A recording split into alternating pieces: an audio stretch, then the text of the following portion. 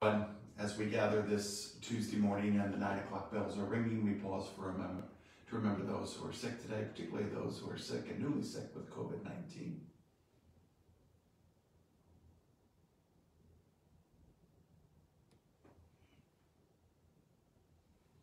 We begin our prayer in the name of the Father, and of the Son, and of the Holy Spirit.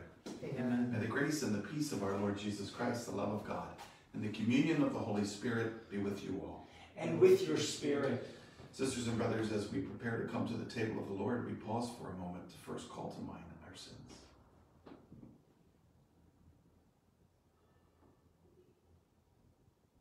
You were sent to heal the contrite of hearts. Lord, have mercy. Lord, have mercy. You came to call sinners. Christ, have mercy. Christ, have mercy. You are seated at the right hand of the Father and intercede for us. Lord, have mercy. Lord, have mercy. May Almighty God have mercy on us all, forgive us our sins, and bring us to everlasting life. Amen. And let us pray.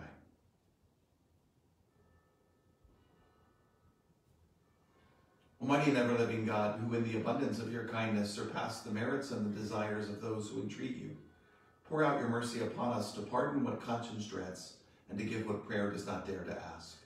Through our Lord Jesus Christ, your Son, who lives and reigns with you in the unity of the Holy Spirit, one God forever and ever. Amen.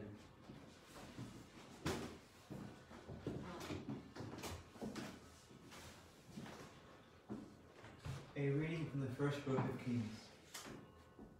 After the death of Naboth, the Lord said to Elijah the Tishbite, "Start down to meet Ahab, king of Israel, who rules in Samaria. He will be in the vineyard of Naboth, of which he has come to take possession. This is what you shall tell him. The Lord says, after murdering, do you also take possession? For this the Lord says, in the place where the dogs licked up the blood of Naboth, the dogs shall lick up your blood too." Ahab said to Elijah, "Have you found me out, my enemy?" "Yes," he answered, "because you have given yourself up to doing evil in the Lord's sight. I am bringing evil upon you. I will destroy you and will cut off every male in Ahab's line, whether slave or freeman in Israel. I will make your house like that of Jeroboam, son of Nebat, and like that of Baasha, son of Ahijah, because of how you have provoked me by leading Israel into sin." Against Jezebel too the Lord declared, "The dog shall devour Jezebel in the district of Jezreel. When one of Ahab's line dies in the city, dogs will devour him. When one of them dies in the field, the birds of the sky will devour him. Indeed, no one gave himself up to doing the evil in the sight of the Lord as did Ahab, urged on by his wife Jezebel. He became completely abominable by following idols, just as the Amorites had done, whom the Lord drove out before the children of Israel." When Ahab heard these words, he tore his garments and put on sackcloth over his bare flesh. He fasted, slept in the sackcloth, and went about subdued. Then the Lord said to Elijah the Tishbite, "Have you seen that Ahab has humbled himself before me? Since he has humbled himself before me, I will not bring the evil at his time. I will bring the evil upon his house during the reign of his son." The word of the Lord. Thanks be to God. Be merciful, O Lord, for we have sinned. Be merciful, O Lord, for we have sinned. Have mercy on me, O God, in your goodness. In the greatness of your compassion, wipe out my offense. Thoroughly wash me from my guilt, and of my sin cleanse me. Be merciful, O Lord, for we have sinned. For I acknowledge my offense, and my sin is before me always. Against you only have I sinned, and done what is evil in your sight. Be merciful, O Lord, for we have sinned. Turn away your face from my sins, and blot out all my guilt. Free me from blood guilt, O God, my saving God, that my tongue shall revel in your justice. Be merciful, O Lord, for we have sinned. Alleluia, alleluia. Alleluia, alleluia. I give you a new commandment. Love one another as I have loved you. Alleluia, alleluia.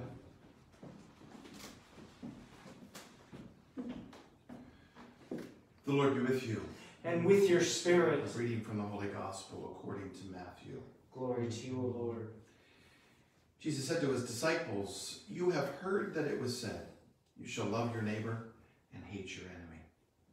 But I say to you, love your enemies and pray for those who persecute you, that you may be children of your heavenly Father. For he makes his sun rise on the bad and the good, and he causes rain to fall on the just and the unjust. For if you love those who love you, what recompense will you have? Do not tax collectors do the same? And if you greet only your brothers, what is unusual about that? Do not the pagans do the same? So be perfect, just as your heavenly Father is perfect." The Gospel of the Lord. Praise to you, Lord Jesus Christ. I know I've told the story before, so I apologize if I'm repeating to some of you. But one of the hardest penances that I ever got in confession was after I had pretty thoroughly confessed from my perspective, by the way, what we always do in confession, which was to make me look good and the other person look bad. After I had kind of thoroughly confessed that, the wise priest confessor said to me, not that I would identify in the sense of kind of war, when we talk about mortal enemies. I wouldn't say this person was a mortal enemy, but it was somebody with whom I was very seriously struggling. So enemy in that sense of the word. And so after I had laid out the whole story from my perspective, there was no discussion about sides, about who was right or who was wrong. The priest just said to me, "I would invite you for your penance to begin to pray." Well, actually, first asked me a baited question for which I took the bait. "Do you believe that we're all created in God's image and likeness?" I said, "Of course." Okay. So I'd like you to begin to start asking yourself the question, what does God see in this individual, the individual with whom you are struggling so severely? What does God see that you can't see? And where is the goodness in this person that God and others see and you are not yet able? Sounded very simple.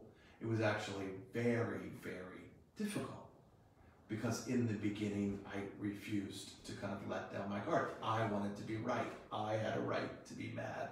I felt like I was hurt not once but many times by this individual. But it was a wise penance, because as I began to ask that question and pray that question and sincerely sit with that question, I had to look at my perceived enemy, if you will, through a different lens. Did my enemy hurt me? Yes. Did I probably have some right to be angry? Absolutely. Did I also probably bring something to the table in those struggles?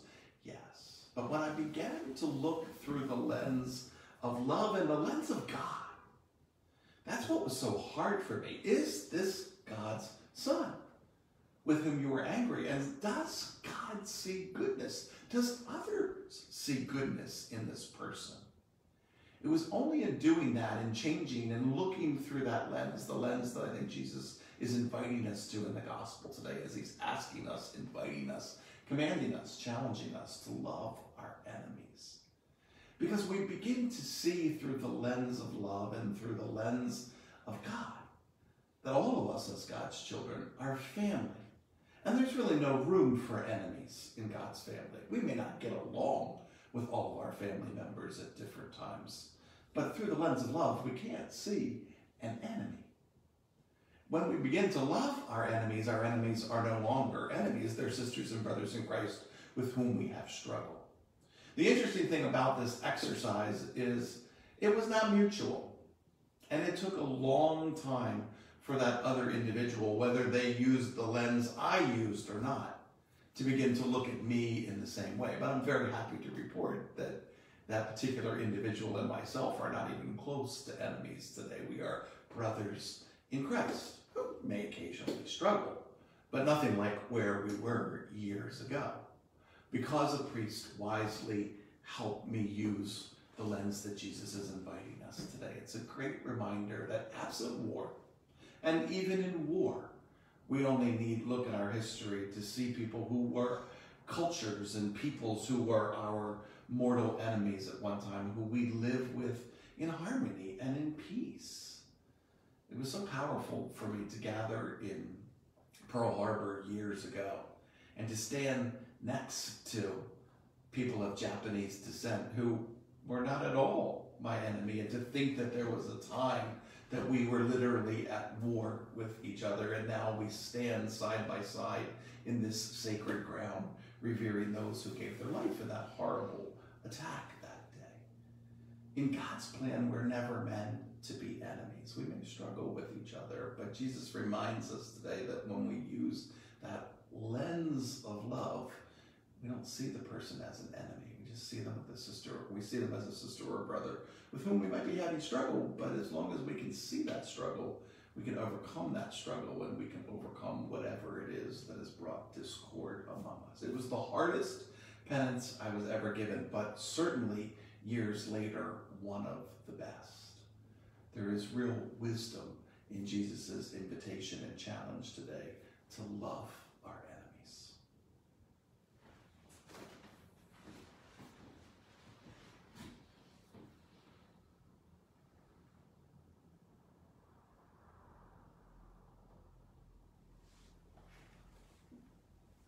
We pause now to bring forward not only our prayers and petitions, but the needs of all who are in need this day.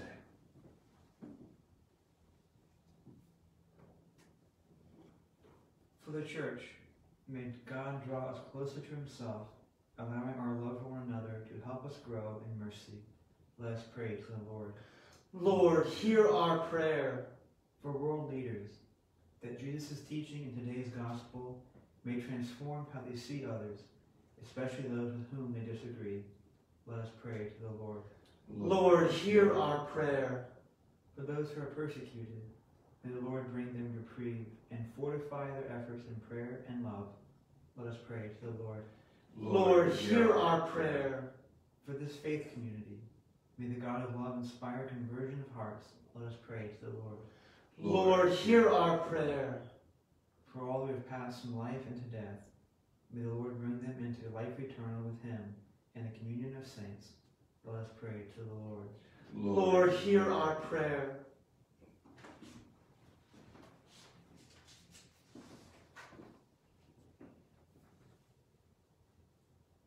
For Louise Nally and for Andrew Caddy, for whom this Mass is being offered, we pray to the Lord.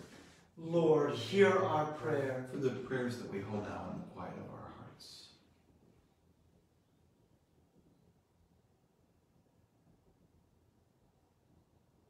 We pray to the Lord.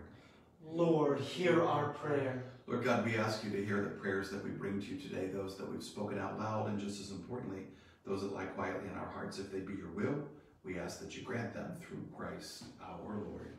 Amen.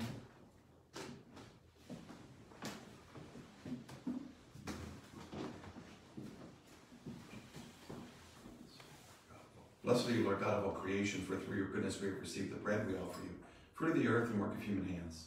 It will become for us the bread of life. Blessed be God forever. Blessed are you, Lord God of all creation, for through your goodness we have received the wine we offer you, fruit of the vine and work of human hands. It will become our spiritual drink. Blessed be God forever.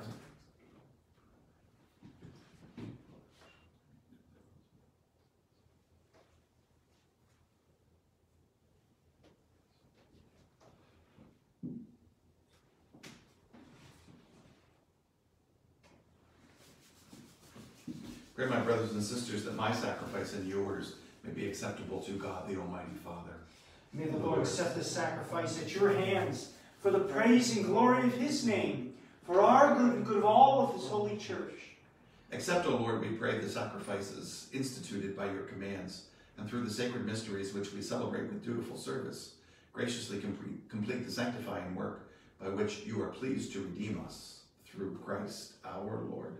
Amen.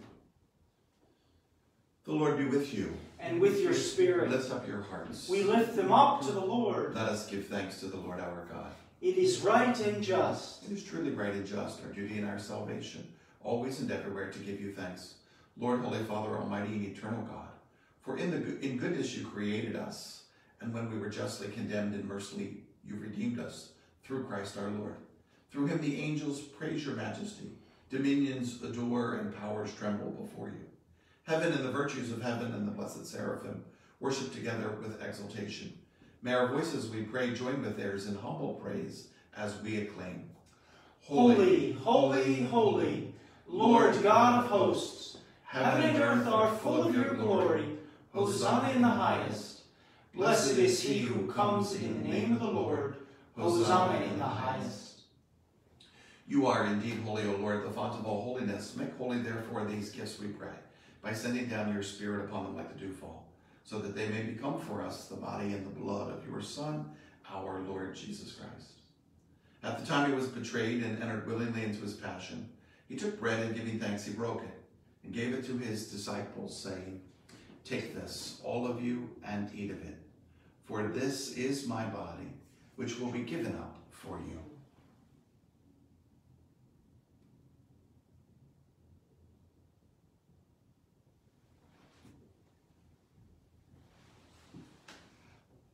In a similar way, when supper was ended, he took the chalice and once more giving thanks, gave it to his disciples, saying, "Take this, all of you, and drink from it. For this is the chalice of my blood, the blood of the new and eternal covenant, which will be poured out for you and for many, for the forgiveness of sins. Do this in memory of me."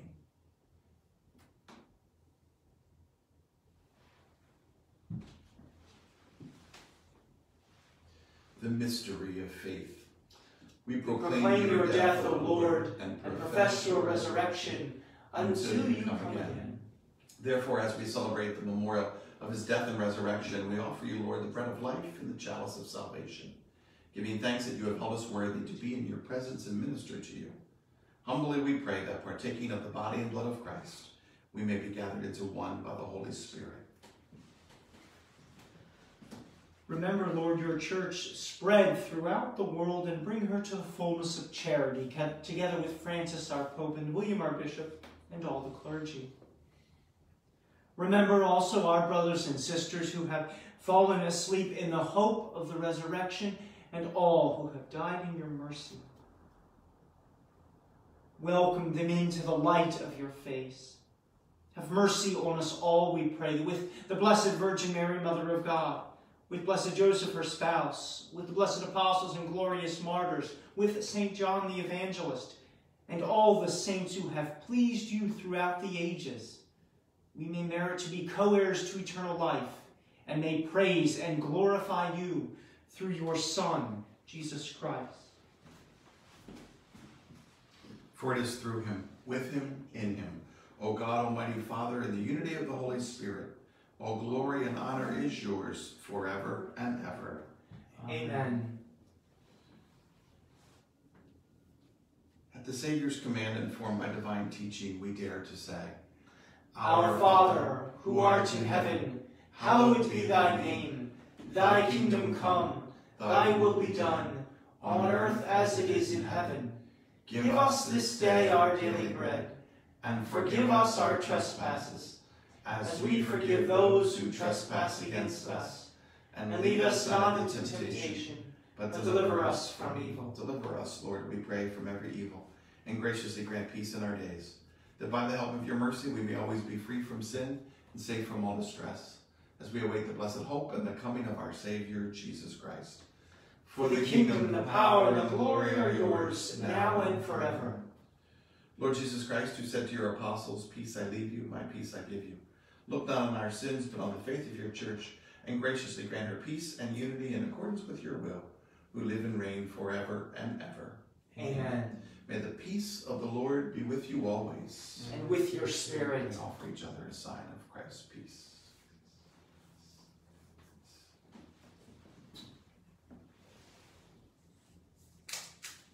Lamb of God, you take away the sins of the world. Have mercy on us. Lamb of God, you take away the sins of the world. Have mercy on us. Lamb of God, you take away the sins of the world. Grant us peace.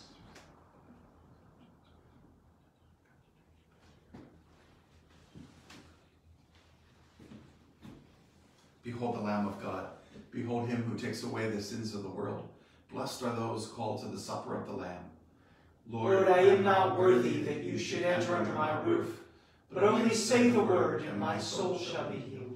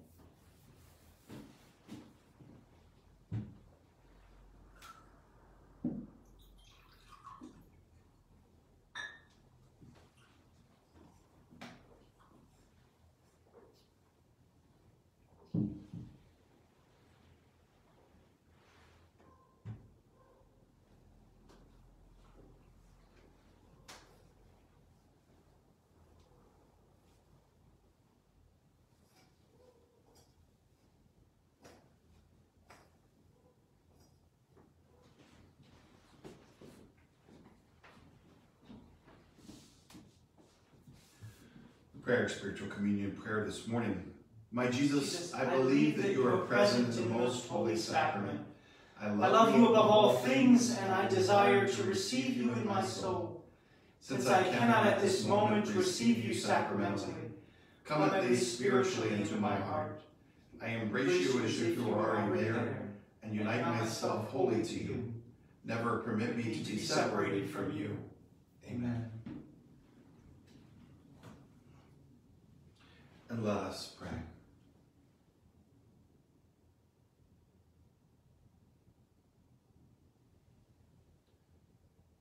Grant us, Almighty God, that we may be refreshed and nourished by the sacrament which we have received, so as to be transformed into what we consume. Through Christ our Lord. Amen. The Lord be with you. And with your spirit. May Almighty God bless you this day, the Father, the Son, and the Holy Spirit. Amen. Our Mass is ended. Go in peace. Thanks be to God. Happy Tuesday, everyone.